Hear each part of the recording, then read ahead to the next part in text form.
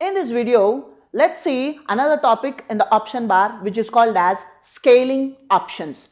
Scaling options are used to scale or change the size of an object. So we have seen width and height option in the previous section, whereas by using the width and height you can type in the parameters with their units like inches or centimeters or millimeters or etc.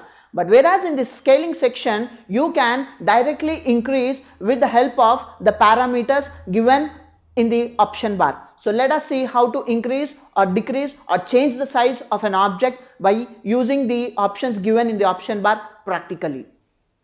To see the scaling features practically, let us select the object first. Now once after selecting the object, in the option bar we can see the scaling parameters, which is holding the width scaling and as well as height scaling, and there is a link icon which is activated.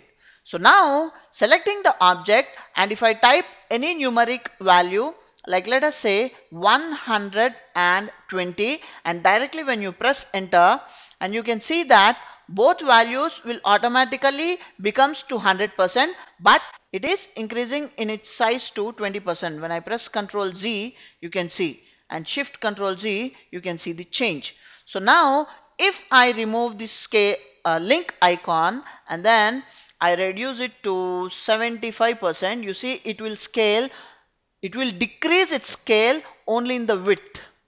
Similarly, if I increase the height to 135% and press enter, it will increase only in its height.